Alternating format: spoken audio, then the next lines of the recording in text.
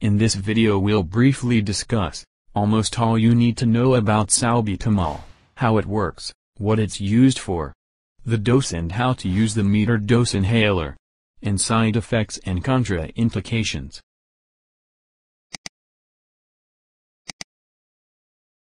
Salbutamol, also known as albuterol, is a short-acting bronchodilator.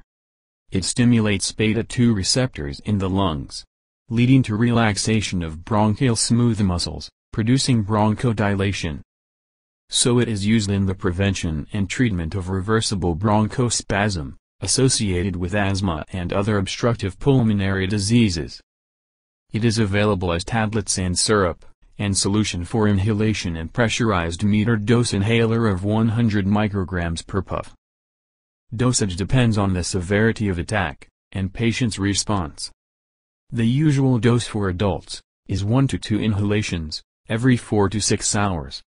And for prevention of exercise-induced bronchospasm, the usual dose is 2 inhalations, 15 minutes before exercise. So let's talk about how to use salbutamol inhalers, or any metered dose inhaler. First, remove the cap, and shake the inhaler before using it. Then breathe out as completely as possible. Then place the lips tightly around the mouthpiece. And then inhale deeply while activating the inhaler, that means inhale and press at the same time. Then hold breath for 10 seconds before exhaling. In children under 6 years, elderly patients and patients with severe dyspnea, coordination between the hand and inhalation is very difficult. So in these cases, a spacer can be used to facilitate administration, and improve the efficacy of treatment. So how to use it? Shake the inhaler, and the inhaler mouthpiece should be inserted into the end of the spacer device. Then patient should breathe in, and then breathe out fully. The inhaler and spacer device should be held between the index finger and thumb, and the spacer mouthpiece should be placed in the mouth, above the tongue. Then the patient should close their lips around the spacer device, or a mask can be used. The patient should tilt their head back slightly toward the ceiling.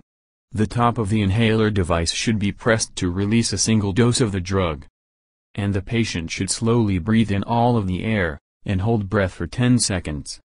Finally the patient should open his mouth, remove spacer device and breathe out slowly. Salbutamol may cause headache, dry mouth, tremor and tachycardia. So it is contraindicated in cardiac tachyarrhythmias. The patient should rinse his mouth after each completed inhalation doses. The patient should contact his healthcare provider, if symptoms are not relieved by the normal dose. That's all for this video. Subscribe and click on the bell icon for more videos like this one.